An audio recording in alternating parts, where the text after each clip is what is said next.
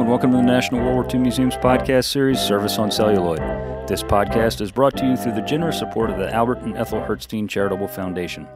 Each week, our in-house experts sit down with special guests to discuss depictions of World War II on film. Sit back and get ready for a lively debate that will reveal the good and bad of how Hollywood shows the 20th century's most dramatic event. My name is Seth Paradin, historian and digital content manager here at the National World War II Museum in New Orleans, and today our special guests are Mike Scott, movie critic for NOLA.com and the Times-Picayune. How you doing? Josh Schick, curator here at the National World War II Museum. Hello, Seth. And lastly, Larry DeCures, curator and Army veteran here at the National World War II Museum. Hey, Seth. Today, we will be discussing the 1970 film Kelly's Heroes. Set in the late summer of 1944, Kelly's Heroes focuses on the exploits of an infantry platoon seemingly disillusioned with the war in Europe, who by chance stumble across a rumor about stolen Nazi gold residing in a bank 30 miles behind enemy lines. Bent on doing a little something for themselves in this whole cockamamie war, the platoon, along with a misfit Sherman tank unit headed by the single greatest character ever to be portrayed on film, Oddball, go on a one-way heist to steal the stolen Nazi gold. Kelly's Heroes stars Clint Eastwood as Kelly, Telly Savalas as Big Joe, Don Rickles as Crap Game, Donald Sutherland as Oddball, and Carol O'Connor as General Colt. Kelly's Heroes is directed by Brian G. Hutton and written by Troy Martin. The film was both a critical and financial success. So, Mike, I'll start with you. I'll go first and say it's also an artistic success. This is I was thinking about as I was watching the movie, rewatching it for this episode. It's got so much going for it, that cast, and you didn't even list everybody in there. It's got everybody down to Uncle Leo from Seinfeld is in this one. Sure does. But it's more than anything else. It's just fun for sheer watchability. This movie ranks up there for me among movies like The Great Escape, Bridge on the River Kwai, those inherently watchable World War II films. This one really is one of the greats as far as I'm concerned. Oh, absolutely. Josh, what about you? I like it. It's just, like you said, if it's on, no matter what part of the movie it's in, I'm going to stop and I'm going to watch it. It's just that entertaining. And then once you watch it, Mike and I were talking about this a minute ago, you watch it with a critical eye and you realize how much more depth and how much more even interesting it is, other than how great of a movie and just solidly entertaining it is. So it was a great movie. What about you, Larry? I think it's the best war movie ever made, hands down. Yeah, it's just, you're right. Your mother. It's just one of those movies that they could never ever remake ever again. Just the cast is just a home run. I mean, it's a grand slam. You can't duplicate that magic.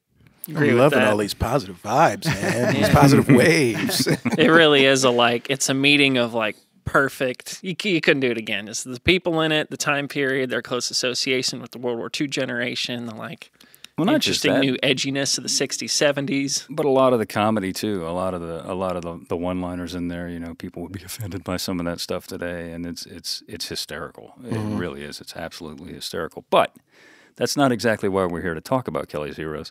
In your guys' opinion, I'm going to go back around the other horn. I'll start with you, Larry. How accurate do you think Kelly's Heroes is?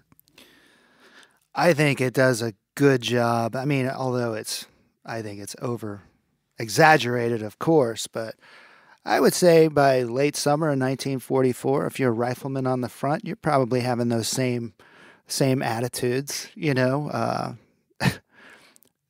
like a lot of these, you hear a lot of GI accounts where they're like, well, I never saw, a field grade officer come to the front. It was only junior officers, lieutenants and captains.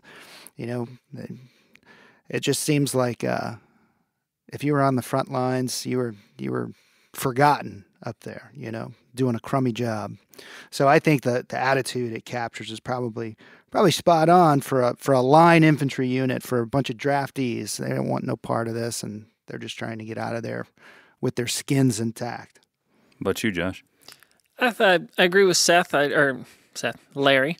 There's two things, and I think one of them they kind of incidentally got extremely accurate. The overall plot of the movie, the whole heist thing, a little far-fetched for World War II as far as what they do and how they go through and how they find out about it and do that. But what they get right in this movie, perhaps even without even knowing it, is that rifleman on the front line kind of watching it, this is how guys interacted with each other. This is just sort of a lot of the thoughts and feelings, the ways they're reflected. So I thought they nailed that. Overall plot, it's interesting.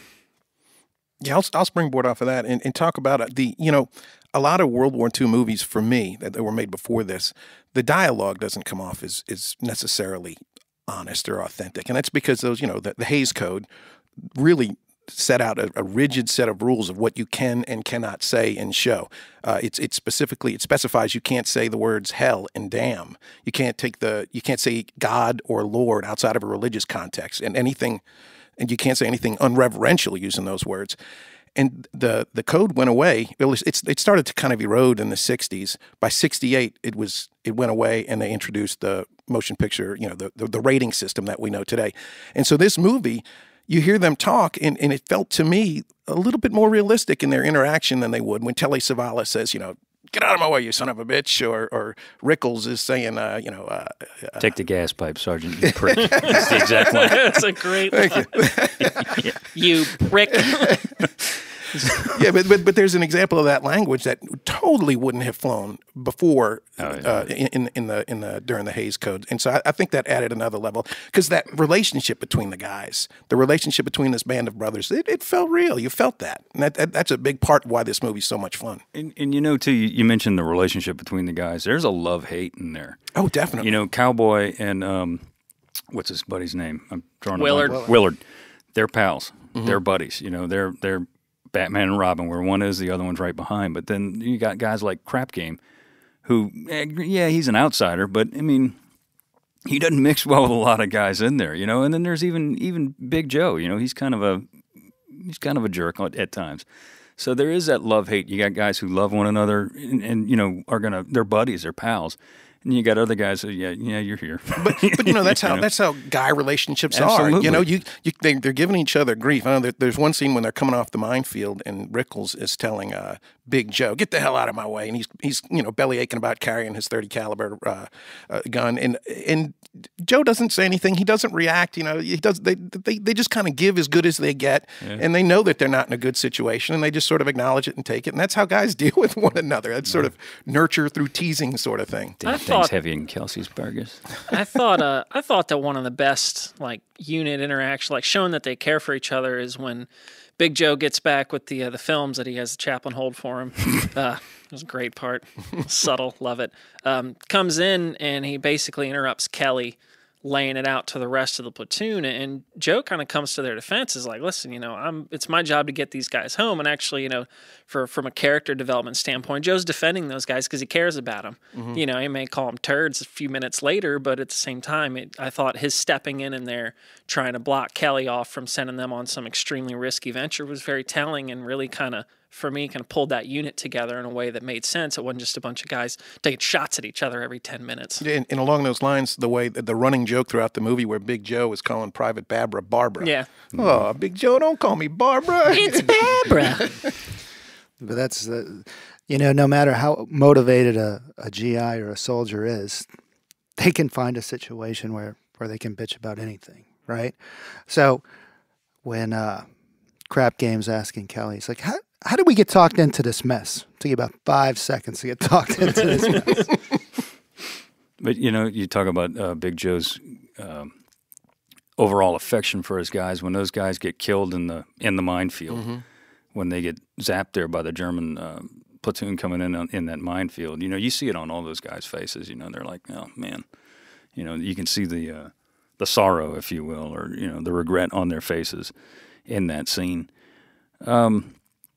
As far as accuracy is concerned, Josh, and you kind of touched on this a bit, but in your guys' opinion, I already know my answer, but do you think a unit could have executed a stunt such as the one we see in this movie in reality in World War II? I think it's possible, sure. 35 miles behind enemy lines? I think it's possible. What part of the war? Well, I mean, at this part of the war, mid to late 44. I guess this would be late 44. I think summer. Someone running light, maybe on foot, something like that, could pull something like that. But, we're talking bum rushing through rail yards and sneaking through occupied towns under barrages. There are certain aspects of it that, to me, could operationally maybe make sense, but that's a lot of movement behind lines into, deeply enemy-occupied territory. Yeah, I don't think a unit. I mean, it was a pretty good sized group of guys. We could yeah. fight. We got an army. You know, it's a pretty good sized group of guys who's moving 35 miles behind enemy lines. Even That's the a long gravediggers way. are in on that thing. But that's during the collapse of France too. The Germans are pulling across the Seine by that time. Yeah, but that's a long ways to go, man. And 35 miles with an armored column, essentially. Well, that's the other thing too. They're not driving hybrids.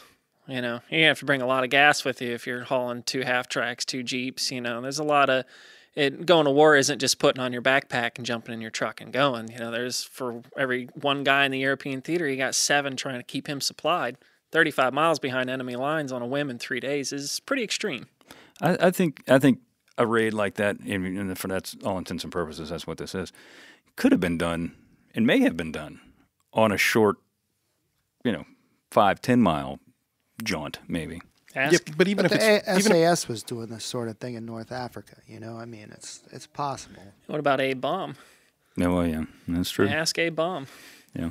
But even if it's far fetched, I think that's one of the reasons the movie works so well. Absolutely. It's a fantasy. It's an action fantasy, and that's what any good heist movie is. And that's what this is to me. First and foremost, is a heist movie, a well executed heist movie.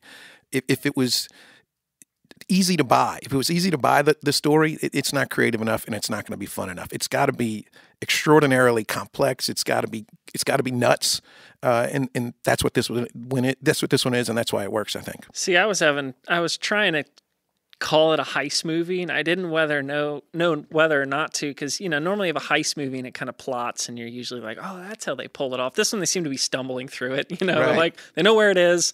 Let's meet here. We'll go do this. It's got that fluid element. The of screenwriter Troy Kennedy Martin, he wrote the year before, he wrote The Italian Job, which I think we can agree is a straight up heist movie. And I'm willing to bet that he decided that was fun. Let me do another heist movie, but I just need a good setting, and somehow got the idea of France during the war. Yeah, but they depicted the outfit as the right type of outfit. They're a reconnaissance platoon. They operate beyond the lines anyway. Yeah. So, I mean, to me, it's plausible. Plausible, yeah. It's plausible. Certainly plausible. Well, the object that they're after here is Nazi gold. And Nazi gold is referenced often in the media. Actually, it's not Nazi gold on TV right now. It's Japanese gold, according to the History Channel, or the so-called History Channel in the Philippines. But how common was it, and would it have been moved and stored as shown in the film? I mean, we all know that the decaying Reich. We were talking about stolen Nazi gold and stolen Jewish gold. What is your opinion on that? I think the whole gold thing is always one of those, people mix Nazis and zombies and Nazis and gold. They love doing that. And as the Reich falls down, Berlin still is holding all of the gold reserves. And the Reichsbank, it's not just gold. In real life, what people were going after in robberies that involved Nazi gold, it was more than just bars of gold. It was actually gold coins, almost an equal amount in currency from all sorts of countries, millions and millions in US dollars, British pounds, French francs, Deutschmarks. And all of that was centralized in Berlin until the first 1,000-bomber raid put about 20 bombs into the Reichsbank, and they said, we got to move all this stuff. So they moved it all south, and about 90% of the total gold reserves of the German economy were in the mines in Metz when they were captured by Patton's Third Army.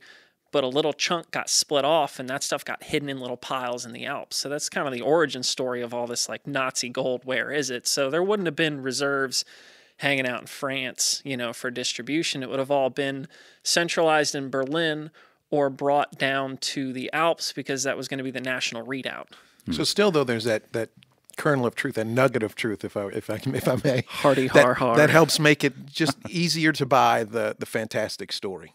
Definitely, yeah. There's something to work for there, and there's this book, Nazi Gold, comes out a long time after this movie is made, and the movie actually hits some of the elements of the actual gold heist and Deutsche Bank fall down and everything. So there's a lot of plausibilities in it.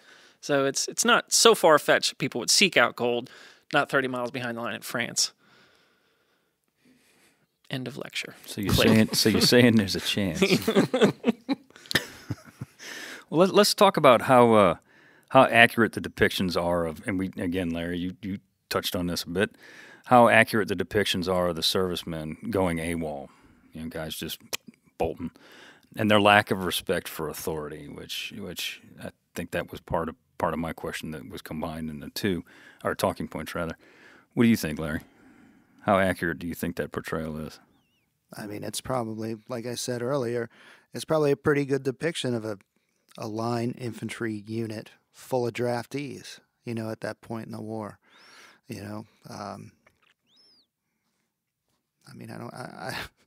I think the reason why this movie works the way it does in 1970 is because all those guys in that movie, most of them are World War II veterans themselves, and this is a common experience with guys who are about 45 years of age, right, at that point in 1970. So I think that's why it's so funny, because everybody can look at it and like, oh yeah, I knew that guy in the Army, or I knew that guy in the Navy, or yeah, it was just like that, I think it does a better job of capturing, I guess, the authenticity of the experience rather than, some of the other movies we've covered in the past where it's, a propaganda piece where it's for flag and mom and apple pie and all that kind of junk, So yeah, I would agree with you wholeheartedly. I think the portrayal of the GIs and the way they treat or mistreat their leadership is extremely accurate. I mean, the guys who are in the front, of which I knew many, as we probably all have over the years, they were the ones that were taking the heat. They were the ones that were taking the nasty stuff and doing the killing and being shot at day to day.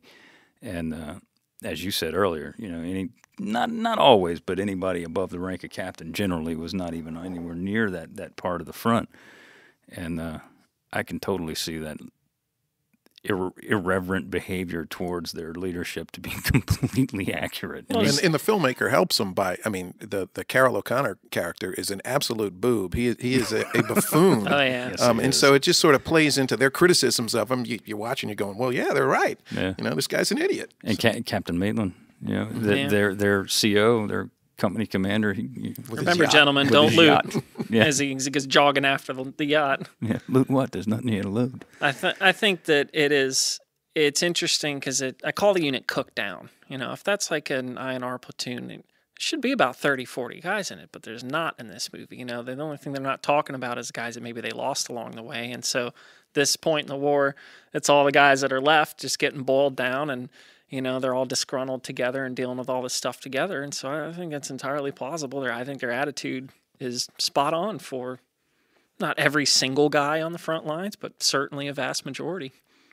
Yeah, I agree. Like I said, their lack of respect for authority, I think, is... they respect Joe because he's their leader. And Joe's gotten them through everything so far, and Kelly, too, to a point.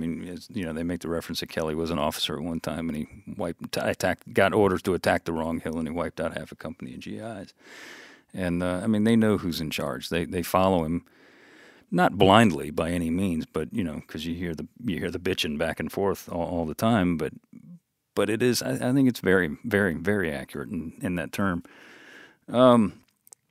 Looting is prominent in this film. How common was it in actuality? And let's just stick to Europe. Let's stick to the European theater. How common was it in European theater? Wild bear crap in the woods. Yeah, I think it was the GI's pastime to see what they could, salvage, acquire, whatever you want to call it. Yeah, there's a lot of Nazi regalia in the United States. It's a big collector's market. Where do you think it came from? You see Gavin McLeod in the closing of the movie when they're riding off into the sunset on his tank, and he's wearing an SS uniform. Yeah. It's just take anything. I heard it described as take anything that wasn't nailed down, and if it was, I got a hammer, popped the nails off, took that too. It's a miracle they didn't take more yachts. Yeah, that's you look at a cross section of our collection. Nazi flags, Lugers, German helmets, you name it. That's what. It's the spoils of war. Yeah, that's what we. Well, it's also that's a big majority of our collection. I think it's a memory thing too. You're not gonna sit down there with your kid or your grandchild and say, look at this uniform I wore when I waited in line for 6 hours at the army or did a bunch of this stuff. No, check out this stuff I took from Germany when we conquered it. So, it's sort of conquerors come in and, yeah, I've earned this. I'm going to take this. But then it goes a little bit beyond what I would call looting when you take precious gold and everything and all that stuff. But, I mean, this is not the only movie that addresses that. Like, if you look at Catch-22, there's a syndicate. And they're dabbling in everything from Egyptian cotton and fresh eggs to prostitution. I mean, so I think this is probably much more common than the history books. Oh God, yeah. Well, absolutely. There's even I don't know if you call it sanctioned, but and Larry knows a little bit more about this than I do. Capture papers. Yeah. Capture papers on items, rifles usually specifically. I've seen them for cameras and some things like that. And that is, for all intents and purposes, legal loot. You took it, you captured it, you took it from the German war effort. And then a lot of enlisted guys would be given this document that says, hey, this guy's allowed to bring this item of foreign property home. And there's an interesting stipulation on at least some of them that says it can't exceed the value of their training. Or, that value, or of sentimental value as long as it doesn't exceed X amount. So you can't say I'm like really emotionally attached to this gold brick. But, more of these like, I found this or a truckload of them. Yeah, I found this camera. Okay, well, that's cool. Here's your capture papers. Take it home. But, the amount of silver that must have been taken home by GIs. I mean, there's plenty of documented cases of guys taking silver sets home. Oh, definitely. Yeah. Capture paper really only seems to apply to just like some specific items. Yeah. They didn't say, one set of family, silverware. No, put it back. Well, I mean, look at Crap Game. You talk about looting. It might be a little exaggerated as we talked about that, he's sitting literally in a mountain of material. Kelly goes in there and it's like he's going shopping at the local Walmart. Yeah. Racking up Thompsons and 1919s and ammunition out the wazoo.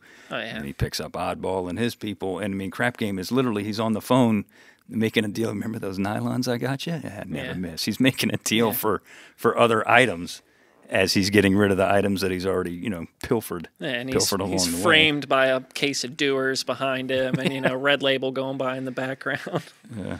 Oh, it's beautiful. It is beautiful. And so there is looting from the German war effort and there's looting from the American army, and that's two definite things right there. Yeah, that's I think that's in Citizen Soldiers, I believe, where they talk about how everything from the port battalions to the rail battalions, everything was looted. I'm talking about the U.S. supplies, like they chalk a crate of this up to breakage, and then by the time that it got to, Big Joe and guys like that up at the front lines who are riflemen, the only thing they were getting up there were K rations, ammo, and bad cigarettes. Raleigh cigarettes, which were the worst cigarettes that you could get at the time.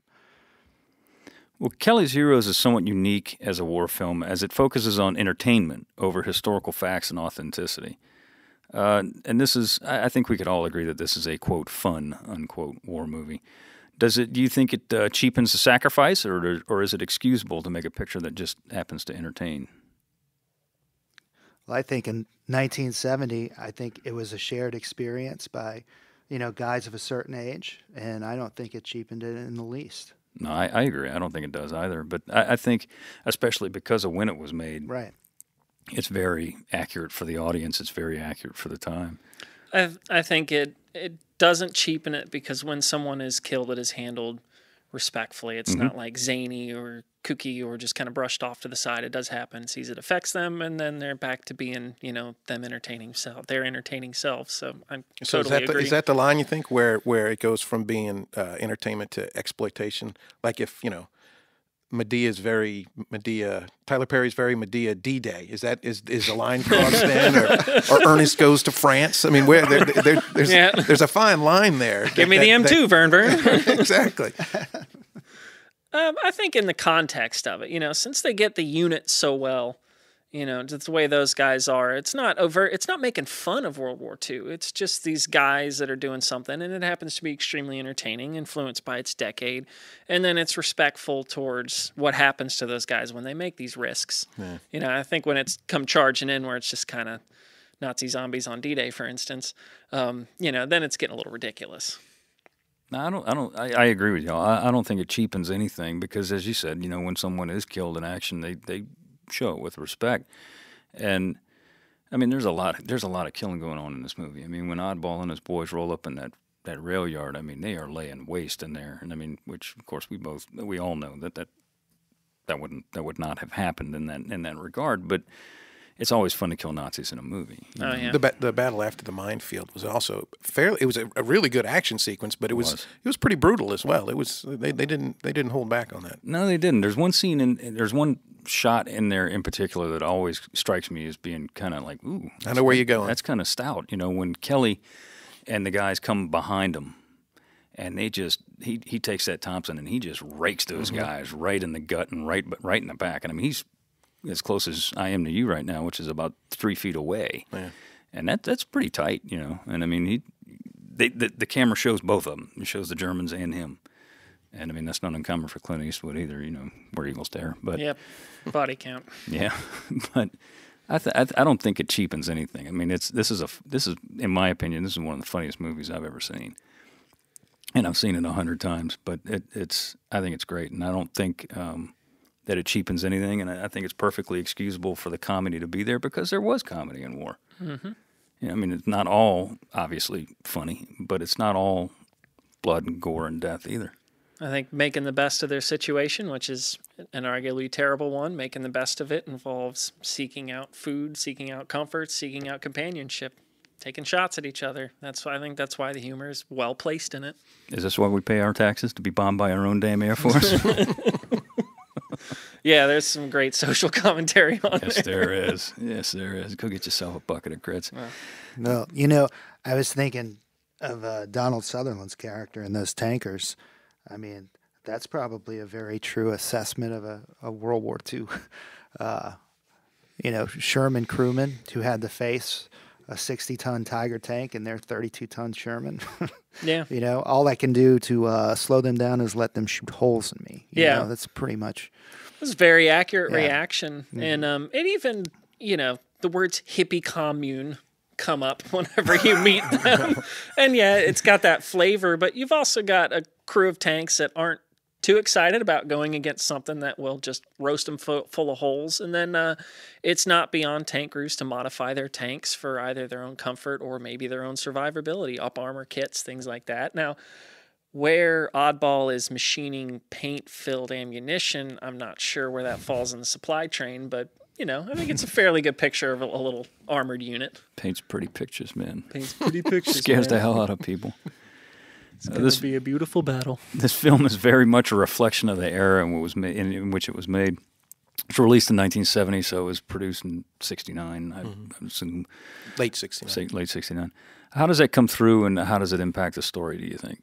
I think the obvious way, I think, is Oddball. Mm-hmm. They're just the anachronistic character of Oddball, who is, you could try to argue he's a beatnik. Dude's a hippie. Through and through, no question about it. The hair, man, the hair. Also the music, and this is, if there's one complaint that I have about the film, if I can throw out some negative waves on you guys, the music, it always bothers me when you see a music that's in a period piece that's clearly not of that piece. They do it in Butch Cassidy and the Sundance Kids in a beautiful sequence and a beautiful song. Raindrops Keep Falling on My Head. But every time I watch that scene from that movie, it kind of takes me out of it because it just doesn't feel authentic to the period. And the music here, what is it, Burning Bridges by the Mike Curb Congregation, and then there's also a Hank Williams Jr. song. Mm-hmm. Yeah. Both of those songs, incidentally, were written by the guy who scored it, whose name is Lalo Schifrin, who is most famous for writing the Mission Impossible theme. So he's a product of the 60s. And then he co-wrote it with Mike Curb, who wrote Richard Nixon's campaign song, "Nixon Now More Than Ever." So both of them they're definitely products of their time, and the music, I think, shows it as well. But even more than that, and I think this actually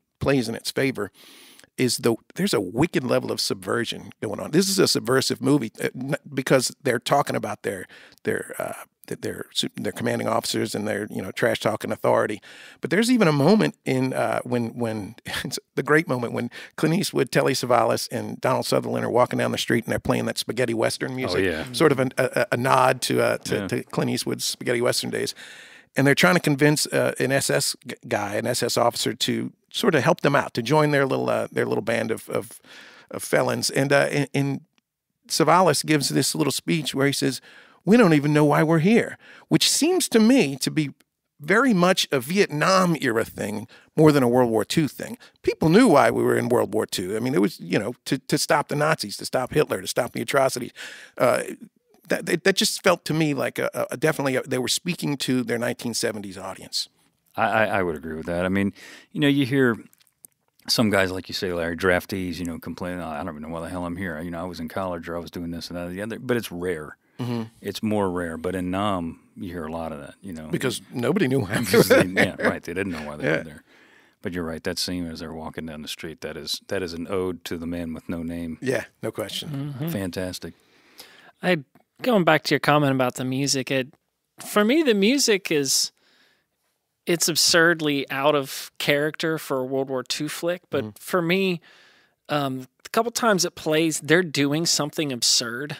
And so it kind of works out for me. They're playing Bridges there at the beginning, and he's driving a Jeep through a town raked with mortar fire and full of hundreds of Germans who anyone at any point could drop their gun, go off, and basically hit them. And they're doing this absurd thing, and this absurd music starts playing that's totally off of what you're seeing, and it kind of worked for me. It works better for me when they play the theme, the instrumental theme, where there's the whistling, which is, that's a cliche ever since Bridge on the River Kwai. But the whistling and the snare drums, that sort of feels a little bit more martial. Yeah, it feels a little more true to the story, and it does kind of get my juices going, at least as much as the way Burning Bridges does.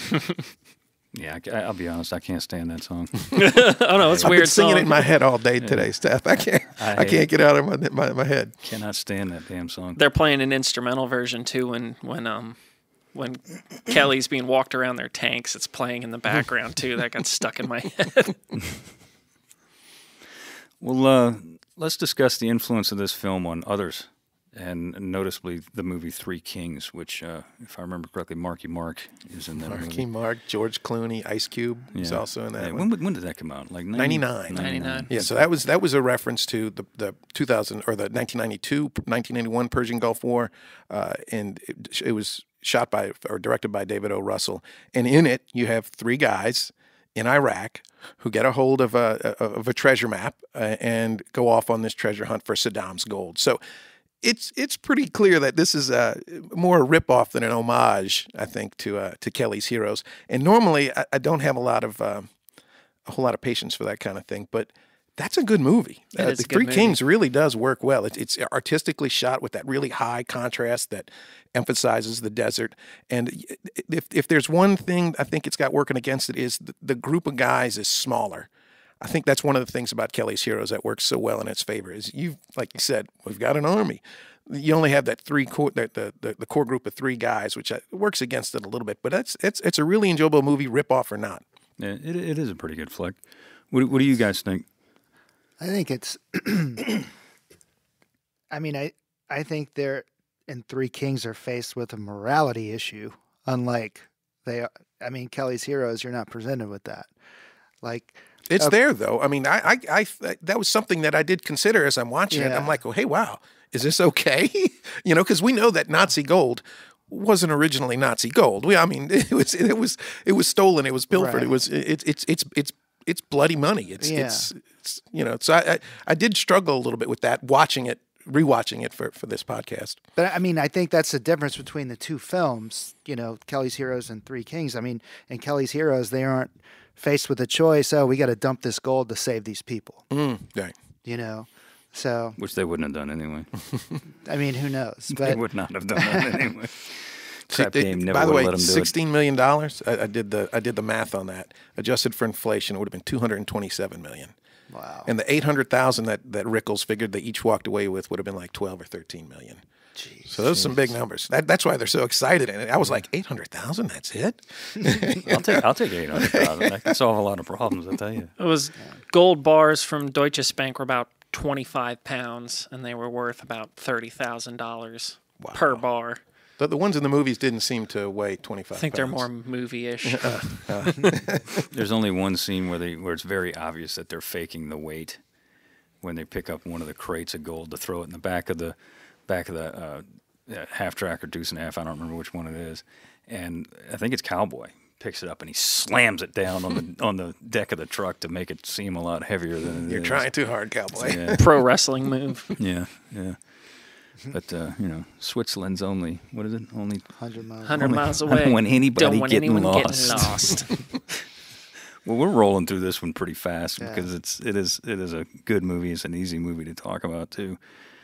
Well, what did you guys think about it? Did you, Mike? I'll start with you. Did you like this movie, and would you recommend it? Absolutely. And going back to what I was saying earlier, I've watched this movie at least a half a dozen times before. This is the first time I watched it with a critical eye. This is the first time I ever watched it for anything more than just entertainment. And one of the things that really struck me is, from a technical standpoint, from a filmmaking standpoint, it's a really well-made movie. And the screenplay moves along nicely. That mine sequence, as I mentioned earlier, is a very well choreographed action sequence, and it does a nice job of kind of a little vignette to get us from here to there to move the story along. And then when the siege of Claremont, when they go into Claremont Booker. to finally zero in on the gold, there are some really beautiful shots. The cinematography there is really well done, and then the suspense. They use very little sound. They're sneaking around, and it goes on for a long time. That scene must go on, but up until the point where Rickles ends up in the latrine in the outhouse. Up till that point, from the moment they step into that town, it's an edge of your seat, but quietly played sequence. It's really expertly done from a suspense standpoint. And then again, the shots of the bell tower. I forget who it is at one point looking through a door, and it's just a crack in the door, but it's perfectly framing the bell tower. There's some really good camera work going on there. Mm-hmm. Josh? I think it's a wonderful movie. Just entertaining to boot, It's kind of the same thing. I'd never really watched with a critical eye. I always just am excited to watch it because it's so entertaining. And then I kind of started like, all right, I need to start analyzing this thing because I'm supposed to talk in a room with microphones about it to other people. And it was, I like it even more. I agree with you totally. I loved this movie coming in, but watching it with a critical eye, it's better than I thought it was. I'm just it really is. it's solid. Dialogue's great. The thing about the filming, and I'm not good at the artsy stuff, but like the depth of all the stuff they have. So there's that scene where Little Joe drives up in the Jeep. He's got the shirt tied around his head, and he's telling them they're pulling back, and that sets it all up. And there's a huge column of Shermans, going up the road. There's all this other stuff, and I'm sure we can touch on where they filmed and why they filmed there in a little bit. But it's just got a lot of depth, whereas a lot of movies kind of get stuck. Like when we talked about Fury, the battles are very tiny because they only had these 3 tanks and like 50 dudes to work it on. This thing is massive. There's extras out the wazoo, the big dramatic scenes of them coming into the town and everything. I just liked it even more after I watched it with a critical eye. Well, you mentioned it. Let's go with that. You're talking about where they filmed it and why. Yeah, go find the stuff. Yugoslavia, Right. Once the American Army finishes all that stuff, man, 34-ton Sherman weighs a lot, and it's going to be obsolete soon. Give it to the next guy that needs it, or sell it to him. And so a lot of that equipment ends up in Yugoslavia and a lot of these Slavic countries. A lot of the stuff out in the Pacific ends up in New Zealand because the Navy's not going to drag it all back. So you've got these like bastions of World War II equipment hanging around, and you go there, and I'm sure they were totally willing with them to drive their tanks through buildings and blow up buildings left and right to let them film it, and makes an even more interesting experience.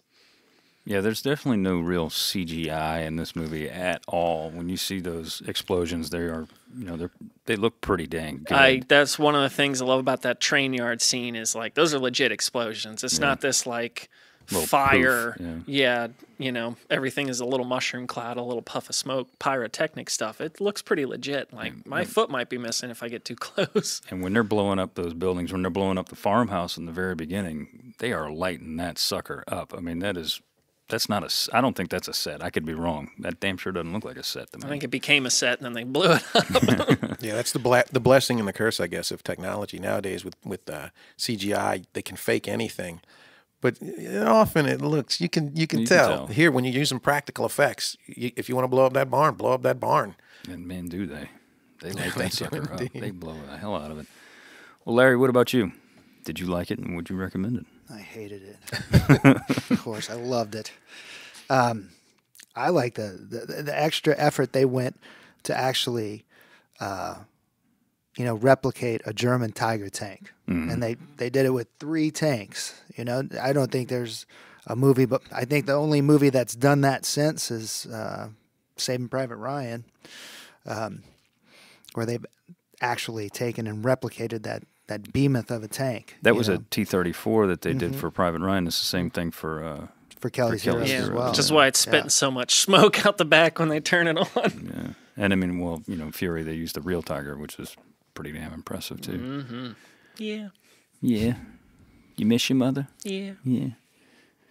Well, I think this is one of my very favorite movies ever. Not in the realm of like Battleground or 12 O'Clock High, which are two totally different movies and very serious movies. This is one of those flicks that whenever it's on, I watch it. And it's like one of those movies that too, like The Searchers, for completely different reasons, that I have to watch it every few months just because. It's usually good on a Friday night after a long week of work, with 3-4 glasses of Kentucky whiskey with me, and it gets funnier by the minute, and it gets funnier seemingly every single time I watch it. So yeah, I would absolutely recommend this movie. I don't think there's too many people who probably haven't seen it. Yeah, I'd agree with that. But it's not one that gets talked about a whole lot. I was thinking about this is when people are talking about World War II films, this one doesn't come up. But I don't know that I've met anybody who hasn't, like, if I mention to Seth, I know the reaction that I'll get if I mention the movie Pearl Harbor. It's crap. Exactly. I don't know anybody who's going to give that kind of a reaction to Kelly's Heroes. I don't know anybody who's even ambivalent, like, oh yeah, it's pretty good. Everybody loves this movie. Yeah. It is like it's an overlooked classic, I think. I mean, it has. We always talk about authenticity in this podcast, and it does have some elements that are that are not authentic. You mentioned the gear. I mean, the Shermans are real, obviously. The uniforms, by and large, look pretty good, and the Thompsons are Thompsons, but the BARs, those are the Belgian BARs. They're not the American type BARs, and the haircuts are very 1970 haircuts. And I mean, you seemingly, for people like us who look at that kind of stuff with a really, really detailed eye, I just let it go because I don't care because it's awesome. Yeah. It's great. Would there have been a guy like Oddball? Maybe not so hippy-dippy as he, Oddball. Well, I don't know. He probably didn't have a tank commander who survived for 2 months. Probably. No, well, he didn't either. I've been collecting his whiskey. But I mean, if it's August or September. Yeah, which you guess, you assume, Yeah, I mean, that wasn't good duty. Or maybe if there was a tank commander that had survived that long, maybe he really was like Oddball. Yeah. A fatalist almost, if he was, So, final thoughts, Mike. Can you sum this film up in a sentence or two? Fantastic. I'm just one word. That's like when I was asked to appear on this episode, I said, okay, well, let me check the DVR. Let me look on cable, see if it's coming on, and it wasn't. So I bought a copy of it, and I was just thrilled to buy a copy of it because I didn't own a copy of it. I bought it on Blu-ray, and this will be one that it's a part of my collection now, and I'm happy that it is. I don't know why it wasn't before. Yeah, Josh. Love it. I was going to say fantastic. That was my evil plan. Love it. Fantastic. Awesome. Bust out the thesaurus, find all the other ones for it. Just a great movie. Just solid, entertaining. When you look at it, holds up even better. When you look at it from a film standpoint, holds up even better. Just love this movie. Normally I like to say, oh, well, I would suggest this movie for history people and for not. I suggest this movie for anyone. Anyone across the board. It's entertaining, solid. It's got some classic people in it doing some great stuff. A whole bunch of classic people. Yeah, the cast is fantastic. And go ahead. Oh, it popped into my head because we were talking about it a second ago. I've talked to my father, a couple other people's fathers who said that their fathers who were World War II veterans brought them to watch this movie in the theaters in '70, and made a point to come and see this movie. And they said that their fathers loved it. That just popped into my head. I thought that was kind of interesting that even World War II vets back in the 70s are taking their kids to see this movie. So, I kind of felt that maybe said something about how it came out in the end. Larry? Yeah, I think it's one of the all-time greatest movies ever. I think the only thing that's in the same league as this is probably The Dirty Dozen. That's another awesome movie. Much more grim. Yeah, it's a little more grim, but it has its comedy. Those two, I always kind of, those two I see as sort of spiritual cousins, those two movies. Yeah, I agree. A group of guys going on a dangerous mission together. But I like Kelly's Heroes a little bit better, I think. I do too. Because of the humor. Yeah. Pinkley's going to be a general. Donald Sutherland. Yeah. I think Dirty Dozen is more of like Misfits, and this and Kelly's Heroes I think is one of like kind of the Misfits cliche stuff. Kelly's Heroes I think is just great because it's a little bit more focused on realism. It's regular dudes. Yeah. They're all regular. I mean, with the exception of Oddball, they're all regular guys. They're all regular GIs. I mean, we've had the conversation in the past about. In particular, there's one guy in particular in the film who is very GI, Pachuco. He looks like a GI. He's got the field face, he's got the beard, he's filthy looking, he's dirty. I had to go. We all got to go. But, I mean, he looked like a GI. He was very most of them were. I mean, yeah, they were old. Don Rickles was what? He was Navy, I think. He was but Navy. He was in, his 40s? If that. I mean, he would have been as early. I mean, they were all older than they should have been, in terms of... line infantry, but it doesn't matter. Again, it doesn't matter. You look at Saving Private Ryan, and all those guys are too old to be Rangers. In this movie, you don't care. They could be played by 80-year-olds, which I guess they all are now if they're still kicking. But let's do a Kelly's Heroes 2 with the same cast. I think most of them are dead, unfortunately. Well, yeah, that's true. Telly Savalas is going. Big Joe's going. Yeah. I'd like to see a sequel. Don Rickles. I'd like to see a sequel just about Oddball's character. What happened to him afterwards? Where did he go? When he rides off into the sunset in that tank, what happens next? Thinking a villa somewhere in Tuscany, I think maybe. he goes to Switzerland. Yeah. I think you're probably right. And then to San Francisco after that. Yeah. Waits for the hippie generation to arrive. Yeah. Yeah, but I mean, fleeing to those neutral countries. I mean, you had how many air crews did it? Flew to Sweden. Sweden was the place to go. Switzerland was not the place to go. Right, they would right. intern you in Switzerland. Sweden, you kind of had the run of the show. You could do what you wanted to. That's like hundreds of Allied air crews faked battle damage to land in Sweden to get out of the mess they were in. But I don't think they're going to let you drive across the border in a Tiger with tank. a couple tons of gold. They're going to have something to say about that. Yeah, where the hell did he put all his gold in that tank? I don't know. It's the eternal question. Yeah. Oh, well, he's pretty creative. Moriarty is a mechanical genius. He is. So anyway, I'll close this one like I do all of them, and I'll just say this. I'll relay this quote from the movie, and I quote, "You don't want in this thing, you don't get in this thing. I cut you out everything. I don't need you. 60 feet of bridge I could pick up almost anywhere. Schmuck." And with that, I want to thank you so much for listening. There will be no mini episode next week, but we will return in 2 weeks when we discuss the 2014 movie Monuments Men. You can follow us on Facebook, Instagram, and Twitter at Service on Celluloid. Be sure to rate and review us on iTunes if you like what you hear. I'd like to thank everyone who made this podcast possible, our producer, Tessa Jager, and Music Shed Studios here in New Orleans. This has been a production of the National World War II Museum.